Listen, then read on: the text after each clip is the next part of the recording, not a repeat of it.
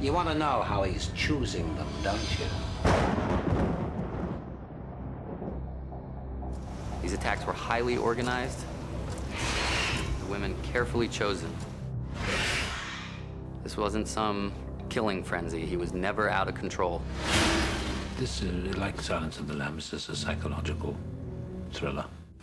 My dear Dr. Lecter, I wanted to tell you I'm delighted that you've taken an interest in me.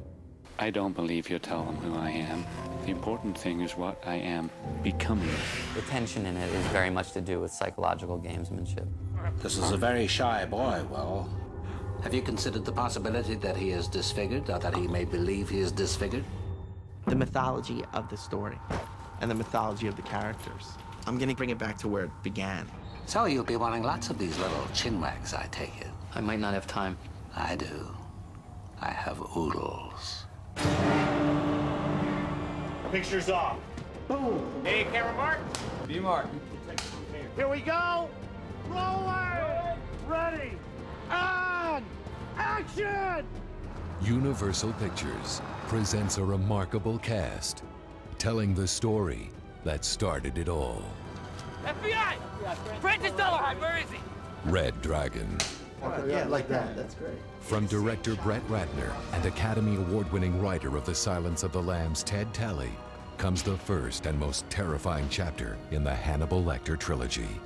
Good, cut. Go behind the scenes as Anthony Hopkins reprises his Oscar-winning role.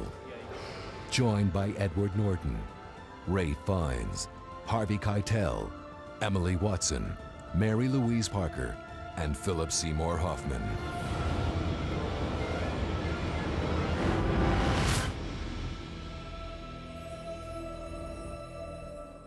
Rehearsal for camera. All right. Ready? Here we go. And then come in and start.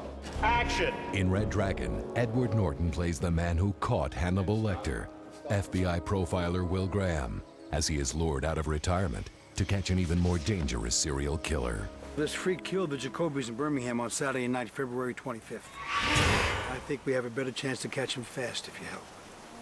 The story is very much about how this guy who's left this work gets pulled sort of step by step into exactly the kind of danger that he's told himself he doesn't want to get involved in anymore.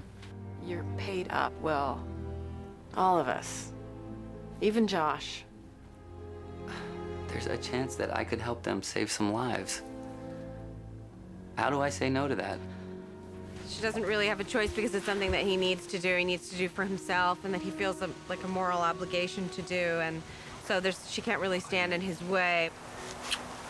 He went through hell and back in his first time at this job, and he kind of escaped from reality and moved down to the Florida Keys. And his boss is saying to him, you know what, get back on the horse and do this.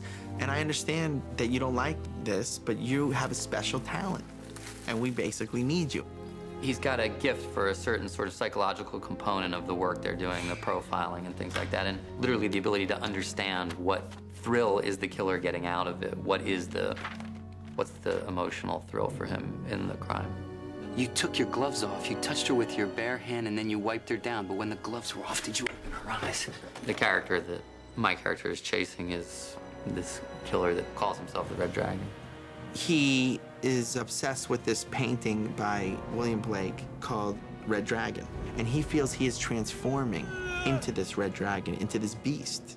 And every time he kills a family, it's making him stronger. He doesn't like being weak. He doesn't like being vulnerable. When you play a part like this, you try to get inside the head of that person, see the world from their point of view.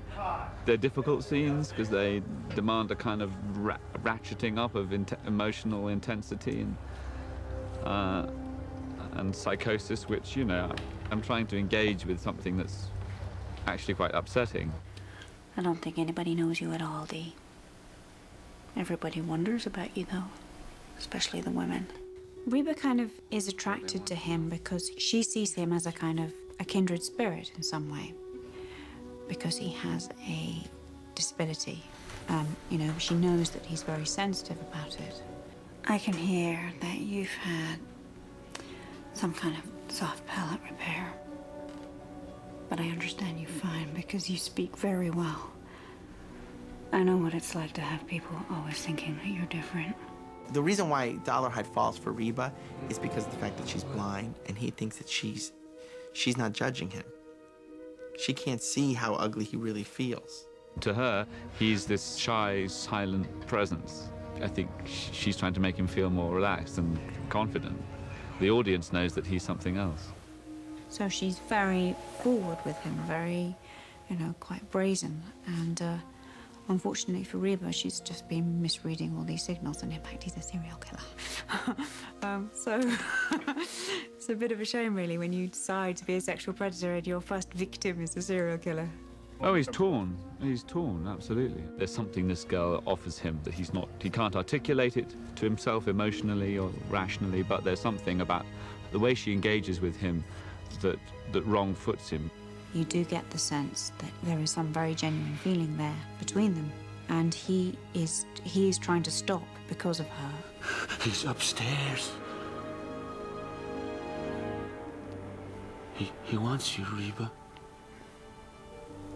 I thought he was gone, but now he's back. You really understand Francis Dolarhyde's history. You understand his torment, his insecurities, but it's really in his head. He thinks the Red Dragon is speaking to him, so it's some scary stuff. You're hurting me! No, you can't have her! It's all over for me.